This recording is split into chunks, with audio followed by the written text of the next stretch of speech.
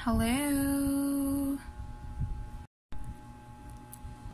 Okay, so for newbies out there, so pag hindi nyo pa alam kung paano mag-tag absent, then this video is for you. So as you can see, wala pa si student, then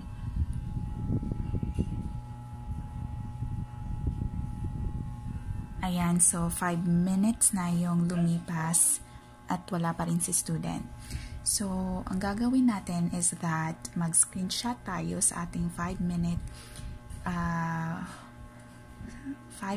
screenshot na wala pa si student. Screenshot tayo sa 5 minutes time na wala pa si student.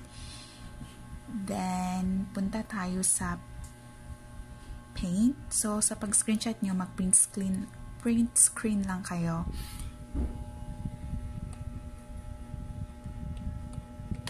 Ayan, so i-click nyo lang yung print screen. Tapos, punta kayo sa Paint. Ayan. Ayan siya, Paint. And then, ipipaste nyo lang dyan. Tapos, save nyo. So, kayo nang bahalang maglagay ng file name. So, yung student ko na to, ang pangalan niya ay Cherry. So, lagay ko na lang dito, Cherry.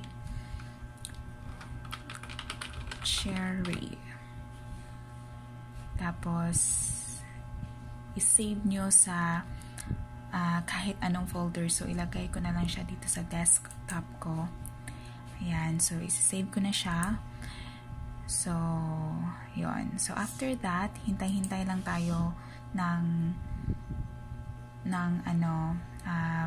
pagdating ng 15 minutes, mag-screenshot ulit tayo. So, hintay tayo. After 15 minutes na wala pa si student, screenshot ulit tayo, no, as our second na evidence, no, na absent talaga si student, na hindi talaga siya nag-enter ng classroom. Okay, so wait tayo pagdating ng 15 minutes. So, ayan guys, 13 minutes na yung lumipas pero wala pa din si student.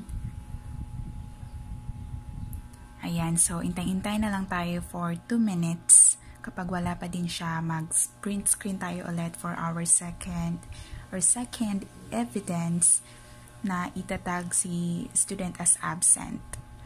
Okay? So, ayan guys, 15 minutes nang lumipas. Ayan, so print screen tayo, tapos close natin agad kasi baka dumating si student at wala na tayong time para makapag-conduct ng class, no? So 10 minutes left na lang, no? So, and one thing, yung student na yon is nagbabad evaluate sa kanyang teacher, yung last teacher niya. So it's a mission. So mahirap na. Ayan guys, no, so na-close na natin yung classroom, no, kasi baka dumating si student. So yung next natin gawin, since nakapag-screenshot tayo ng 15 minutes na wala pa si student, so punta tayo sa Paint. Ayan, Paint. And then ipipaste natin yung na-screenshot natin, yung second screenshot.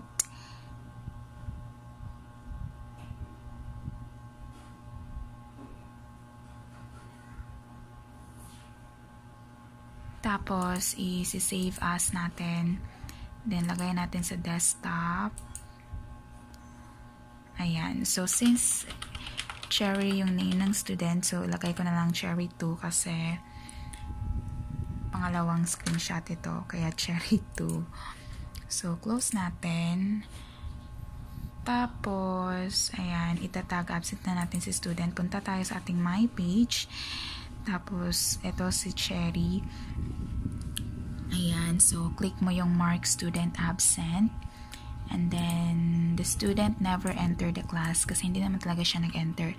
Tapos, mag-add details ka. Lagay ko na lang dito, the student did not show up. Did not show up. Ayan. So, after that, ilagay mo yung dalawang na screenshot mo, yung si Cherry, yung 5 minutes at saka yung 15 minutes, cherry 2. Ito, cherry 2. So, ayan na siya. Then, after that, is-submit mo siya. No, yun lang. Submit mo siya. Tapos, ayan. Ayun na siya. Andun na siya sa other lessons. Click natin yung other lessons.